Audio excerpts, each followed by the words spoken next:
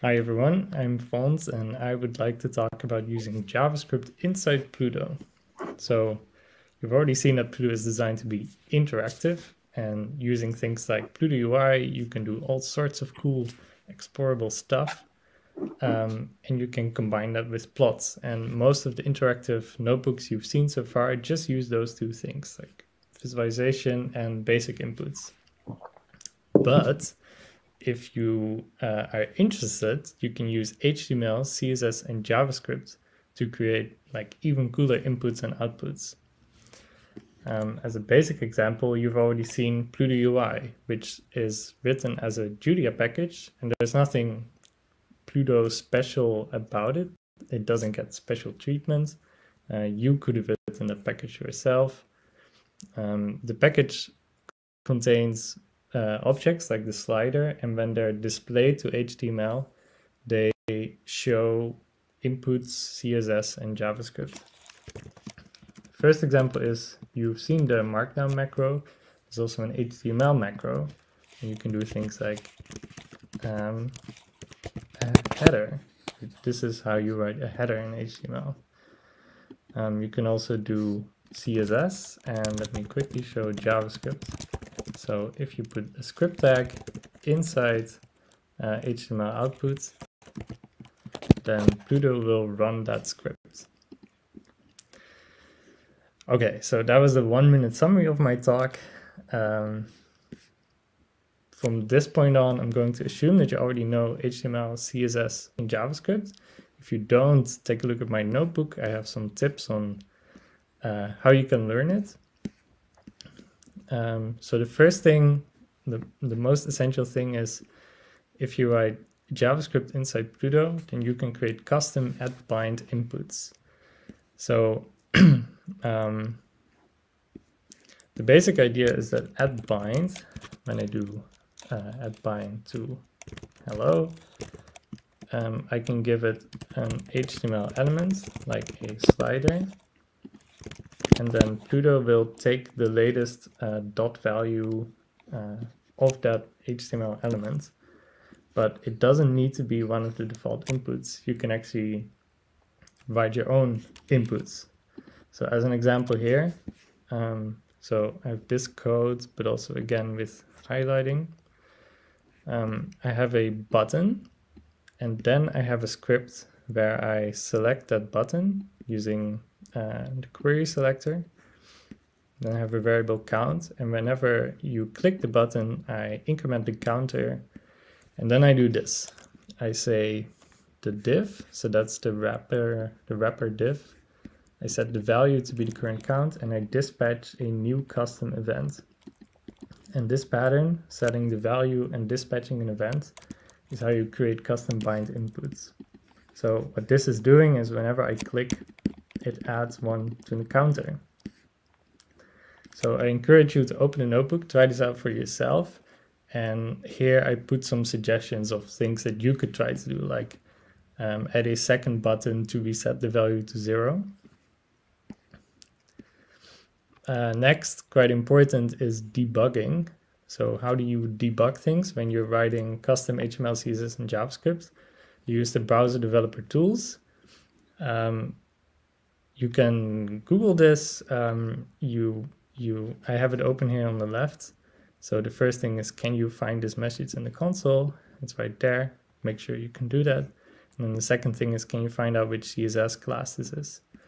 And what's cool is Pluto is just another web page. So you can do right-click, inspect, and then you can find that element. And so you'll see that Pluto, this is where Pluto ends and your code begins, basically. So you have your Pluto output, and then you get a div, and inside that div is whatever HTML output you output. Okay. So one important thing is, how do you select elements? This is often important, that you output something like a plot or a button or a table, and then you have a script where you want to select that object to do things like add event listeners or set the value. And so you might think we just do document.body.select, but the problem is The problem is when you have multiple widgets, when users take your widget and use it multiple times, then all of those selectors are going to point to the first one. So for this, we have a handy feature, which is inside your scripts, you can access a variable called current script, which is a reference to the current script node that your code is in. So you can use this, so your current script, then you go up to the parent element to get the wrapper div, and then from there you can do any kind of selector that you want. And so this is a useful pattern, that you have one big wrapper div, and then inside of it you do all of your HTML elements, and then finally you do a script where you first select that wrapper div and then you go from there. And if you're creating a custom bind input, then this div is the element that should fire the input event, and that should set the value property. Okay, next up, we talked about a custom bind, which is how you get values from JavaScript to Julia.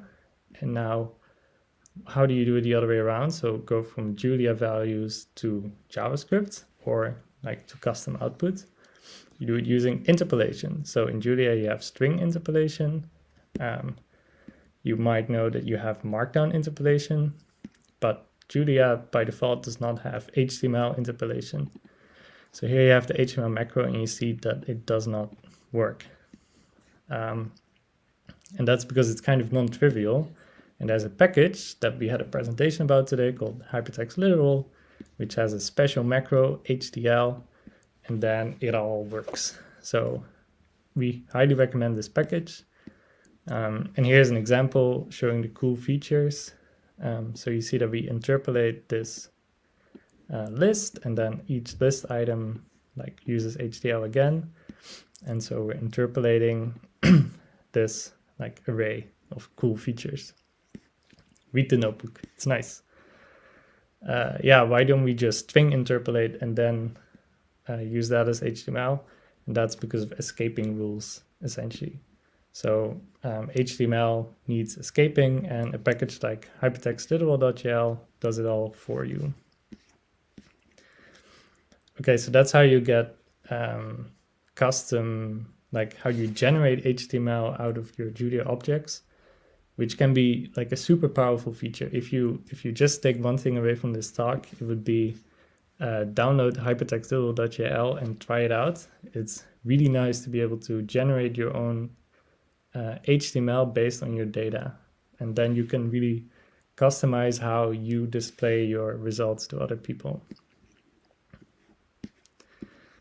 Okay, so then if you do want to dive into JavaScript, how do you interpolate your data? So how do you get your Julia data into your JavaScript? You use JSON. So the funny thing about JSON is JSON encoding means JavaScript syntax for writing that object. So if you just JSON encode something, you can just put that in your JavaScript and it will work. So that's what we do here. Here I have my data. And then to get it into my JavaScript, I say constant data equals, then I interpolate a string, and the string is the JSON string of my data. And then I create text nodes for all of these things. And you see that, of course, it's reactive. Yeah, so on the website, you can see this all with syntax highlighting. Next up, part of the essentials is how do you get your scripts there? For example, if you use D3, Preact, Lodash, like whatever library you would like to use. One way is to do ES6 imports. So that's like the future of JavaScript, right? Unfortunately, like normal static imports don't work, but there's a simple alternative, which is to do the dynamic import with await. So we support top-level await inside your cells. So you would write this as this. And so this is, for example, how you would import the confetti library and the Preact library. And the second method is you just put script tags, like the classical script tags, in your HTML output, and Pluto will all treat it correctly. if it sees the same script a second time, then it doesn't load it. So don't worry about putting your script tags everywhere. Okay, so those were the essentials. Next, the kind of advanced things. And so the clue here is that we love observable. That's a reactive notebook for JavaScript. And we try to make our JavaScript runtime be very close to the one you have in observable, so that the skills that you learned there, you can just use them directly in Pluto. We recommend trying out observable. It's a really cool tool, also a good way to learn JavaScript. And the skills you learn there will apply to Pluto. Also, their documentation is awesome. It's interactive. It's super cool. So try it out. The main features from observable that we have mirrored are if your script tag returns an HTML node, then we will display it. And the second thing kind of related is the observable standard library is also imported in your script tags in Pluto. So you can use DOM, HTML promises, etc. So as an example of these features, like before, here I have my data, I JSON interpolate, and now I'm using the HTML string template literal thing from observable to return an HTML DOM node, which is an unordered list of, and then I map my data to this film function, which takes the title, the director, and the year, and then creates like a little text. And you see, because I'm returning an HTML node, Pluto will attach it to the DOM after the script is finished running. Sorry, so here it is with syntax highlighting. Take a look. Next, another feature that we mirror from observable is that you can have stateful output with this. So in JavaScript, the global variable this is like kind of mysterious, but in observable, this is set to undefined, except when a cell runs for a second time. So when a cell gets triggered reactively to rerun, this is equal to the last output, so the output from the last time that it ran. And so in particular, this is useful if you return an HTML node. So an HTML node, like before, like it's getting displayed. You can use this to then get the HTML node that was displayed last time. And for example, for performance reasons, you can update the previous HTML node, return it again, and then Pluto will persist that node, like it never leaves the DOM. So one thing is performance, and you can use D3 or Preact to do partial updates to the DOM. The second thing is that you can have stateful output. So you can assign some variables to the thing that you returned, and then you get those back. So as an example here, I have a block that is triggered by this variable assignment, and then it renders the same script. So this variable is not interpolated or anything. So if I run this, it says I'm running for the first time. But if I run the trigger, then this cell will re-render. But in my script, I'm saying this is correct. So I'm logging to the console actually. Let me let me show that. So if I run it for the first time, it says this is currently undefined. And then if I run the trigger, it says this is currently block quote. And so that's the last thing that was returned. So now if I run it another time, it's saying I was triggered by reactivity. And so in this example, I'm just using it to show something when it runs for the second time. But you can use it for very cool things. So for example, here I'm using the D3 JS library. And D3 one of its powerful features is that it has animations, and that's really cool. And so in this example, I'm reusing the SVG generated from last time and just updating it. And then I let these three handle the transitions. So, right, so here I have a text input and it's parsed, and then I get the array of dot positions that I want. If I update, you see that the dot positions change, but notice that they transition. Even though this cell is re-rendering, because it depends on the variable dot positions, it reuses the DOM node from before, so the SVG.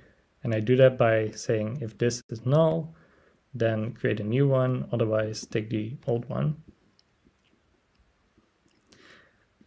And so you can, in this case, I'm using it for these three transitions, which is really cool. Another way to use it is with preact. So if you want to use preact, I recommend taking a look at this example.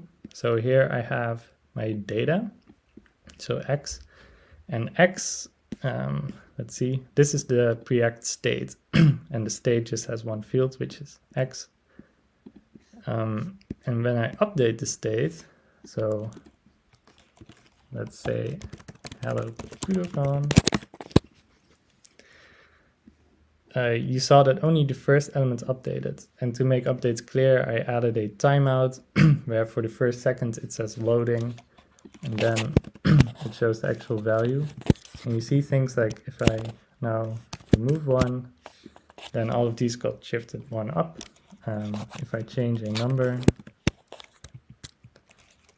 if I add something new, that new element just gets added.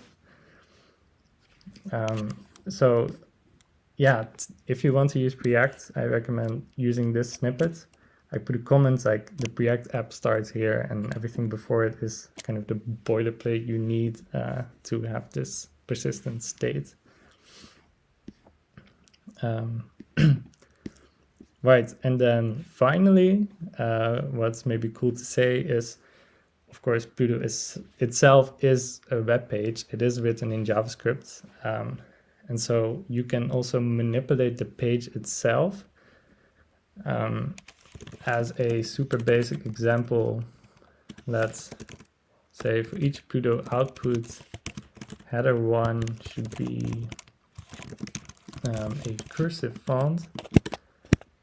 And that should have been inside of a style tag, because I'm trying to write CSS. And now, so this is a header 2, this is a header 1. You see that I can change like the way my notebook looks. Okay, so that was CSS. The other thing is you can like use JavaScript to select cells, and you can add like DOM mutation listeners and that sort of stuff to, I don't know, kind of hack into the way the editor works. Or a good example is the table of contents. It's part of PlutoUI, and you can read the source code.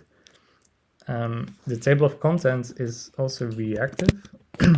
So you saw that I just changed, okay, manipulate the editor. So if I remove the word itself, it also gets removed from the table of contents. Now this table of contents, the first thing is, why is it on the right? Why is it not inside a cell? And that's because we just say position fixed, and then it's stuck to the screen instead of stuck inside the cell.